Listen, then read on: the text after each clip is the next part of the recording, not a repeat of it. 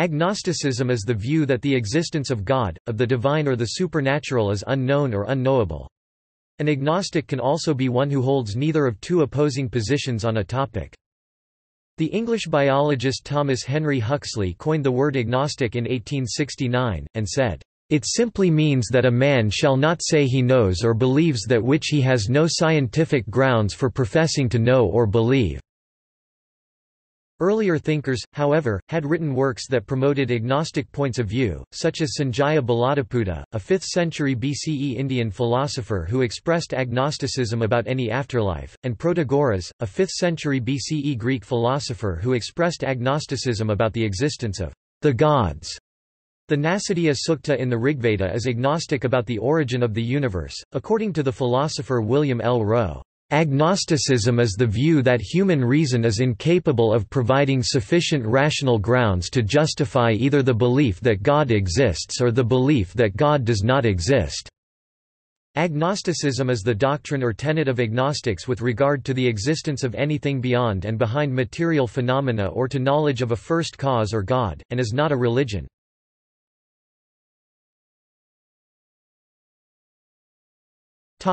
Defining agnosticism. Agnosticism is of the essence of science, whether ancient or modern. It simply means that a man shall not say he knows or believes that which he has no scientific grounds for professing to know or believe. Consequently, agnosticism puts aside not only the greater part of popular theology, but also the greater part of anti-theology. On the whole, the bosh of heterodoxy is more offensive to me than that of orthodoxy, because heterodoxy professes to be guided by reason and science, and orthodoxy does not. That which agnostics deny and repudiate, as immoral, is the contrary doctrine, that there are propositions which men ought to believe, without logically satisfactory evidence, and that reprobation ought to attach to the profession of disbelief in such inadequately supported propositions. Agnosticism, in fact, is not a creed, but a method, the essence of which lies in the rigorous application of a single principle. Positively, the principle may be expressed, in matters of the intellect, follow your reason as far as it will take you, without regard to any other consideration. And negatively, in matters of the intellect do not pretend that conclusions are certain which are not demonstrated or demonstrable. Being a scientist, above all else, Huxley presented agnosticism as a form of demarcation. A hypothesis with no supporting, objective, testable evidence is not an objective, scientific claim. As such, there would be no way to test said hypotheses, leaving the results inconclusive. His agnosticism was not compatible with forming a belief as to the truth, or falsehood, of the claim at hand. Karl Popper would also describe himself as an agnostic. According to philosopher William L. Rowe, in this strict sense, agnosticism is the view that human reason is incapable of providing sufficient rational grounds to justify either the belief that God exists or the belief that God does not exist. George H. Smith, while admitting that the narrow definition of atheist was the common usage definition of that word, and admitting that the broad definition of agnostic was the common usage definition of that word, promoted broadening the definition of atheist and narrowing the definition of agnostic. Smith rejects agnosticism as a third alternative to theism and atheism and promotes terms such as agnostic atheism, the view of those who do not believe in the existence of any deity, but do not claim to know if a deity does or does not exist, and agnostic theism, the view of those who do not claim to know of the existence of any deity, but still believe in such an existence.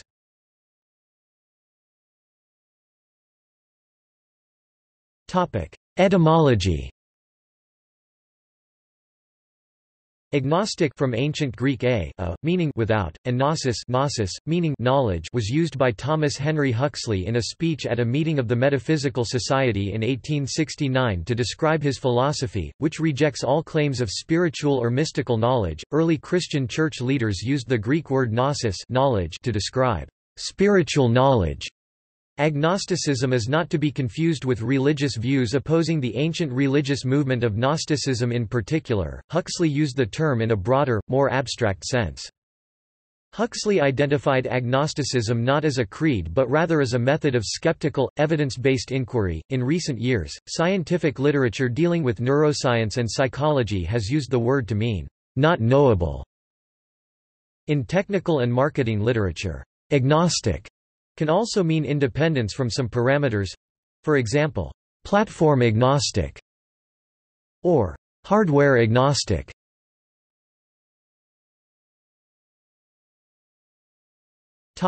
Qualifying agnosticism.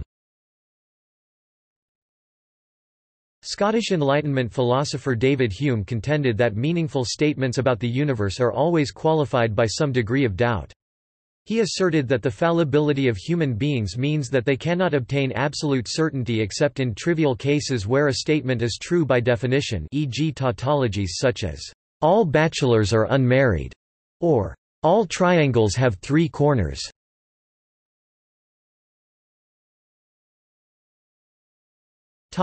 Types. Strong agnosticism, also called hard, closed, strict, or permanent agnosticism. The view that the question of the existence or non-existence of a deity or deities, and the nature of ultimate reality is unknowable by reason of our natural inability to verify any experience with anything but another subjective experience. A strong agnostic would say, "I cannot know whether a deity exists or not, and neither can you." Weak agnosticism, also called soft, open, empirical, or temporal agnosticism. The view that the existence or non-existence of any deities is currently unknown but is not necessarily unknowable, therefore, one will withhold judgment until evidence, if any, becomes available. A weak agnostic would say, "I don't know whether any deities exist or not, but maybe one day, if there is evidence, we can find something out." Apathetic agnosticism. The view that no amount of debate can prove or disprove the existence of one or more deities, and if one or more deities exist, they do not appear to be concerned about the fate of humans. Therefore, their existence has little to no impact on personal human affairs and should be of little interest.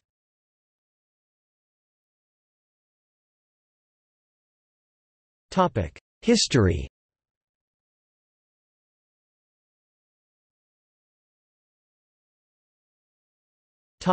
Hindu philosophy.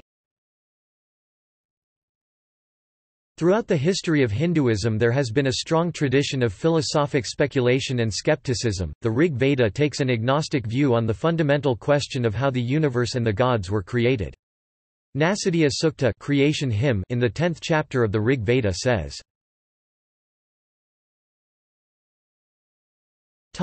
Hume, Kant, and Kierkegaard. Aristotle, Anselm, Aquinas, and Descartes presented arguments attempting to rationally prove the existence of God. The skeptical empiricism of David Hume, the antinomies of Immanuel Kant, and the existential philosophy of Søren Kierkegaard convinced many later philosophers to abandon these attempts, regarding it impossible to construct any unassailable proof for the existence or non-existence of God. In his 1844 book, Philosophical Fragments, Kierkegaard writes, "Let us call this unknown something, God. It is nothing more than a name we assign to it. The idea of demonstrating that this unknown something God exists, could scarcely suggest itself to reason. For if God does not exist it would of course be impossible to prove it, and if he does exist it would be folly to attempt it. For at the very outset, in beginning my proof, I would have presupposed it, not as doubtful but as certain. A presupposition is never doubtful, for the very reason that it is a presupposition, since otherwise I would not begin, readily understanding that the whole would be impossible if he did not exist. But if when I speak of proving God's existence I mean that I propose to prove that the unknown, which exists, is God, then I express myself unfortunately. For in that case I do not prove anything, least of all an existence, but merely develop the content of a conception." Hume was Huxley's favorite philosopher, calling him, "the Prince of Agnostics." Diderot wrote to his mistress, telling of a visit by Hume to the Baron d'Holbach, and describing how a word for the position that Huxley would later describe as agnosticism didn't seem to exist, or at least wasn't common knowledge, at the time. The first time that Hume found himself at the table of the Baron, he was seated beside him. I don't know for what purpose the English philosopher took it into his head to remark to the Baron that he did not believe in atheists, that he had never seen any. The Baron said to him, "Count how many we are here. We are 18. The Baron added, "It isn't too bad a showing to be able to point out to you 15 at once, the 3 others haven't made up their minds."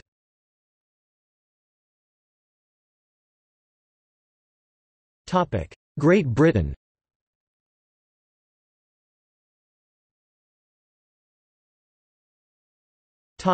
Charles Darwin. Raised in a religious environment, Charles Darwin (1809–1882) studied to be an Anglican clergyman. While eventually doubting parts of his faith, Darwin continued to help in church affairs, even while avoiding church attendance. Darwin stated that it would be absurd to doubt that a man might be an ardent theist and an evolutionist. Although reticent about his religious views, in 1879 he wrote that I have never been an atheist in the sense of denying the existence of a God. I think that generally an agnostic would be the most correct description of my state of mind.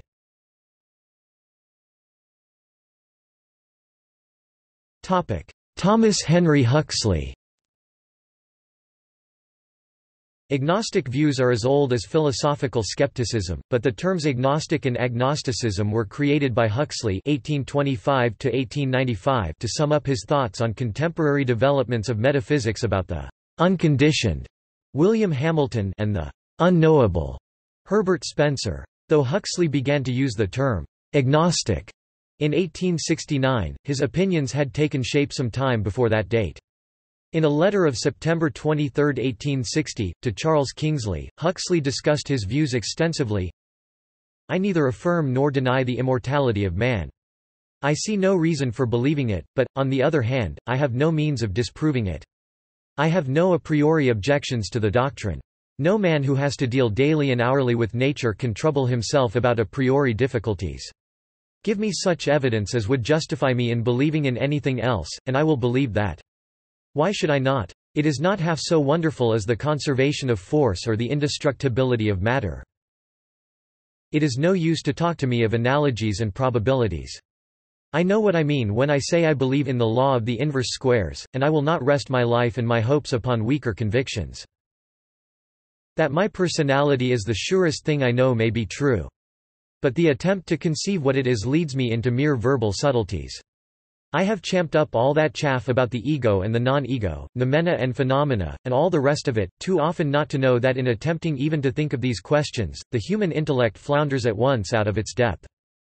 And again, to the same correspondent, May 6, 1863, I have never had the least sympathy with the a priori reasons against orthodoxy, and I have by nature and disposition the greatest possible antipathy to all the atheistic and infidel school. Nevertheless I know that I am, in spite of myself, exactly what the Christian would call, and, so far as I can see, is justified in calling, atheist and infidel. I cannot see one shadow or tittle of evidence that the great unknown underlying the phenomenon of the universe stands to us in the relation of a Father who loves us and cares for us as Christianity asserts. So with regard to the other great Christian dogmas, immortality of soul and future state of rewards and punishments, what possible objection can I, who am compelled perforce to believe in the immortality of what we call matter and force, and in a very unmistakable present state of rewards and punishments for our deeds, have to these doctrines? Give me a scintilla of evidence, and I am ready to jump at them. Of the origin of the name agnostic. To describe this attitude, Huxley gave the following account. When I reached intellectual maturity and began to ask myself whether I was an atheist, a theist, or a pantheist, a materialist or an idealist, Christian or a freethinker, I found that the more I learned and reflected, the less ready was the answer, until, at last, I came to the conclusion that I had neither art nor part with any of these denominations, except the last. The one thing in which most of these good people were agreed was the one thing in which I differed from them. They were quite sure they had attained a certain gnosis, had, more or less successfully, solved the problem of existence, while I was quite sure I had not, and had a pretty strong conviction that the problem was insoluble. And, with Hume and Kant on my side, I could not think myself presumptuous in holding fast by that opinion.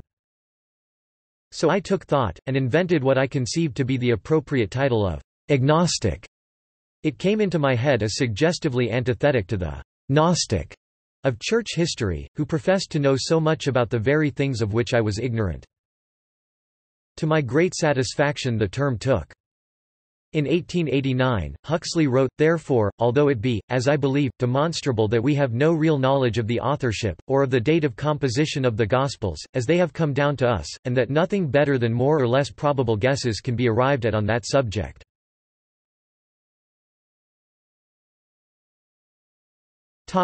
William Stewart Ross. William Stewart Ross (1844–1906) wrote under the name of Saladin. He was associated with Victorian freethinkers and the organisation the British Secular Union. He edited the Secular Review from 1882, it was renamed Agnostic Journal and Eclectic Review and closed in 1907. Ross championed agnosticism in opposition to the atheism of Charles Bradlaugh as an open-ended spiritual exploration. In Why I Am an Agnostic c. 1889, he claims that agnosticism is the very reverse of atheism.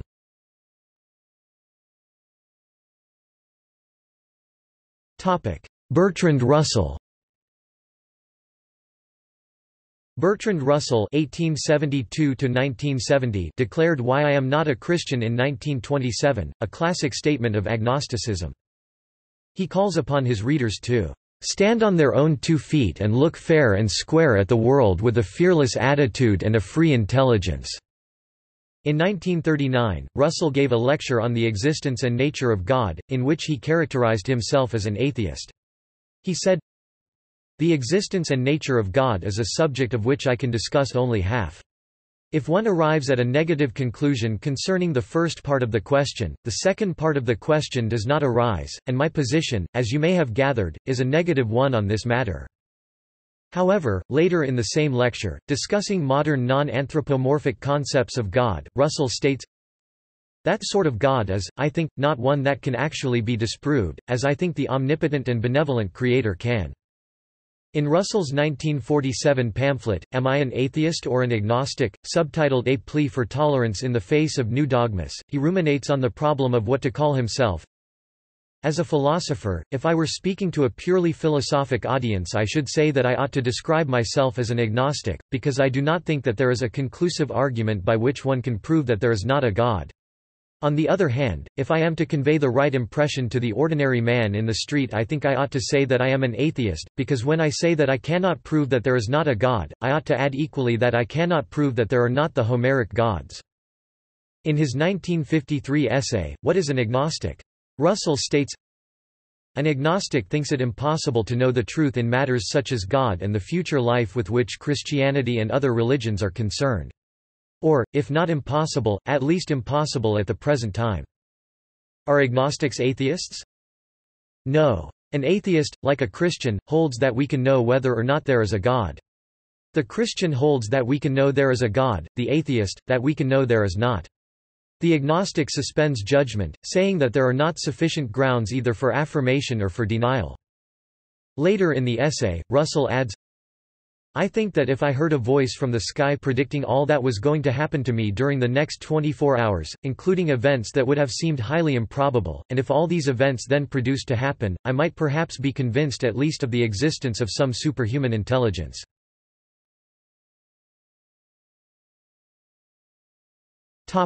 Leslie Weatherhead. In 1965, Christian theologian Leslie Weatherhead (1893–1976) published The Christian Agnostic, in which he argues, "Many professing agnostics are nearer belief in the true God than are many conventional church-goers who believe in a body that does not exist whom they miscall God." Although radical and unpalatable to conventional theologians, Weatherhead's agnosticism falls far short of Huxley's, and short even of weak agnosticism. Of course, the human soul will always have the power to reject God, for choice is essential to its nature, but I cannot believe that anyone will finally do this.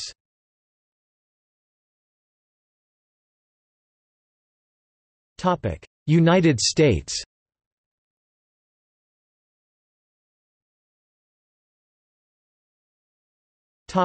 Robert G. Ingersoll.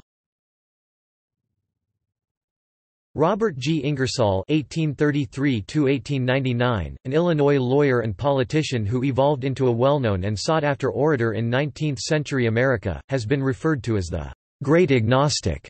In an 1896 lecture titled Why I Am an Agnostic, Ingersoll related why he was an agnostic. Is there a supernatural power? An arbitrary mind? An enthroned God? A supreme will that sways the tides and currents of the world? To which all causes bow. I do not deny. I do not know. But I do not believe. I believe that the natural is supreme. that from the infinite chain no link can be lost or broken, that there is no supernatural power that can answer prayer, no power that worship can persuade or change, no power that cares for man. I believe that with infinite arms nature embraces the all, that there is no interference, no chance, that behind every event are the necessary and countless causes, and that beyond every event will be and must be the necessary and countless effects. Is there a God? I do not know. Is man immortal? I do not know. One thing I do know, and that is, that neither hope, nor fear, belief, nor denial, can change the fact. It is as it is, and it will be as it must be. In the conclusion of the speech he simply sums up the agnostic position as, we can be as honest as we are ignorant. If we are, when asked what is beyond the horizon of the known, we must say that we do not know. In 1885 Ingersoll explained his comparative view of agnosticism and atheism as follows: the agnostic is an atheist. The atheist is an agnostic. The agnostic says, I do not know, but I do not believe there is any God. The atheist says the same.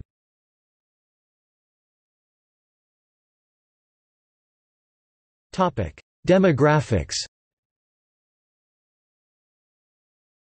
Demographic research services normally do not differentiate between various types of non-religious respondents, so agnostics are often classified in the same category as atheists or other non-religious people. A 2010 survey published in Encyclopaedia Britannica found that the non-religious people or the agnostics made up about 9.6% of the world's population.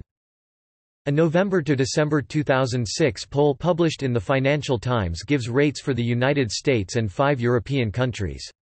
The rates of agnosticism in the United States were at 14%, while the rates of agnosticism in the European countries surveyed were considerably higher: Italy 20%, Spain 30%, Great Britain 35%, Germany 25%, and France 32%. A study conducted by the Pew Research Center found that about 16% of the world's people, the third largest group after Christianity and Islam, have no religious affiliation. According to a 2012 report by the Pew Research Center, agnostics made up 3.3% of the U.S. adult population.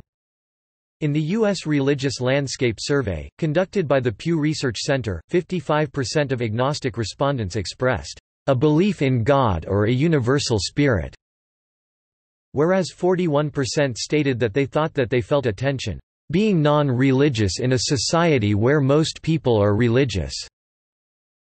According to the 2011 Australian Bureau of Statistics, 22% of Australians have no religion, a category that includes agnostics. Between 64% and 65% of Japanese and up to 81% of Vietnamese are atheists, agnostics, or do not believe in a god. An official European Union survey reported that 3% of the EU population is unsure about their belief in a god or spirit.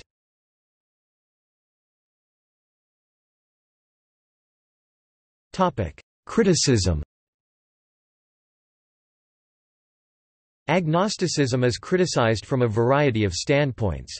Some religious thinkers see agnosticism as limiting the mind's capacity to know reality to materialism. Some atheists criticize the use of the term agnosticism as functionally indistinguishable from atheism. This results in frequent criticisms of those who adopt the term as avoiding the atheist label.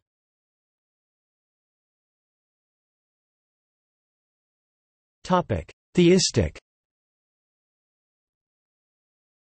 Theistic critics claim that agnosticism is impossible in practice, since a person can live only either as if God did not exist, etsi deus non daretur, or as if God did exist, etsi deus daretur. Religious scholars such as Lawrence B. Brown criticize the misuse of the word agnosticism, claiming that it has become one of the most misapplied terms in metaphysics.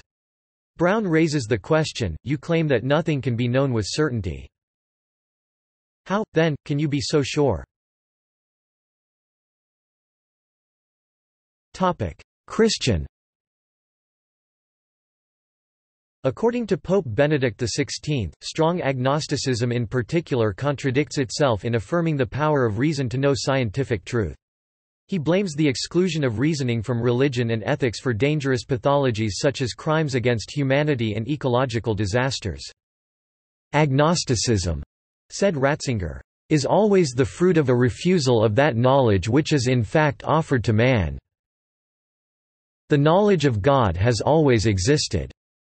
He asserted that agnosticism is a choice of comfort, pride, dominion, and utility over truth, and is opposed by the following attitudes: the keenest self-criticism, humble listening to the whole of existence, the persistent patience and self-correction of the scientific method, a readiness to be purified by the truth. The Catholic Church sees merit in examining what it calls partial agnosticism, specifically those systems that do not aim at constructing a complete philosophy of the unknowable, but at excluding special kinds of truth, notably religious, from the domain of knowledge. However, the Church is historically opposed to a full denial of the capacity of human reason to know God. The Council of the Vatican declares, "God, the beginning and end of all, can, by the natural light of human reason, be known with certainty from the works of creation." Blaise Pascal argued that even if there were truly no evidence for God, agnostics should consider what is now known as Pascal's wager: the infinite expected value of acknowledging God is always greater than the finite expected value of not acknowledging his existence, and thus it is a safer bet to choose God. Peter Kreeft and Ronald Torricelli cited 20 arguments for God's existence, asserting that any demand for evidence testable in a laboratory is in effect asking God, the supreme being, to become man's servant.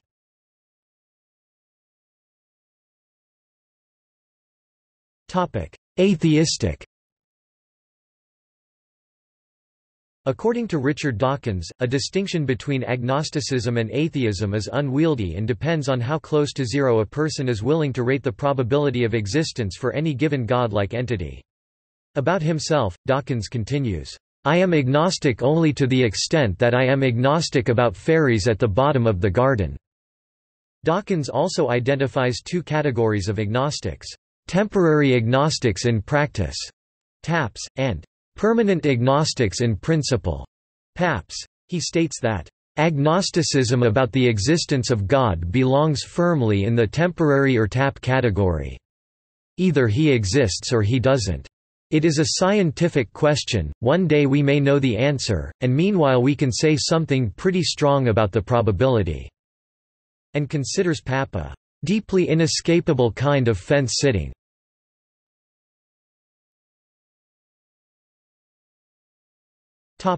Related concepts. Agnosticism is the view that a coherent definition of a deity must be put forward before the question of the existence of a deity can be meaningfully discussed.